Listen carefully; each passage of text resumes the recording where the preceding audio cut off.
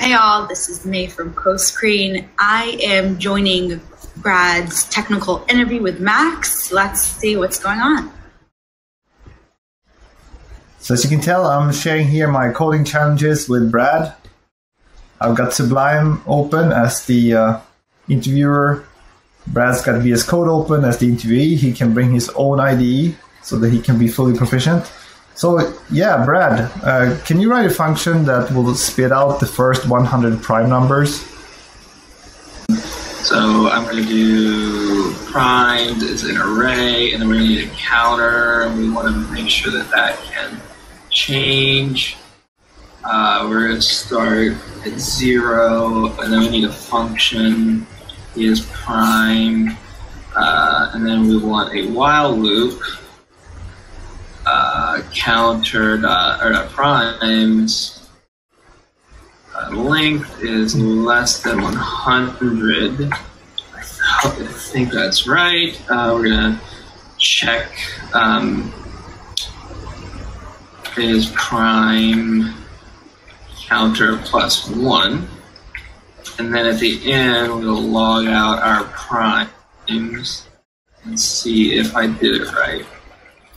I'll do the length as well, so that I can make sure. All right, so what's a prime number? Prime number, only if it's divisible. It's prime if it's divisible by 1 in itself. So we're going to take n, and we're going to say if n is 1, it's definitely not prime. If it's 2, it is prime because it's divisible by 2 and 1. And if it's not 1 or 2, this will fail to pass in 0. If it's not 1 or 2, you need to check all the numbers that are less than this number. So we're going to do a little loop in here. We're going to go for every number less than the one that's being passed in. I'm going to increment that, and then if there's no remainder, it is prime. So that is, if there is no remainder,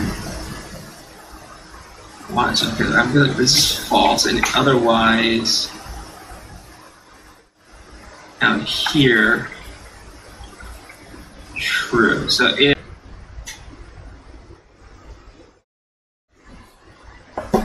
I did something terrible. Do you want to try to fix it? If it is prime, we need to push it into our length. There you go. We're going to finish our array. And then we got to increment our counter. There you go. Good job. Good job. Thank you. Excellent.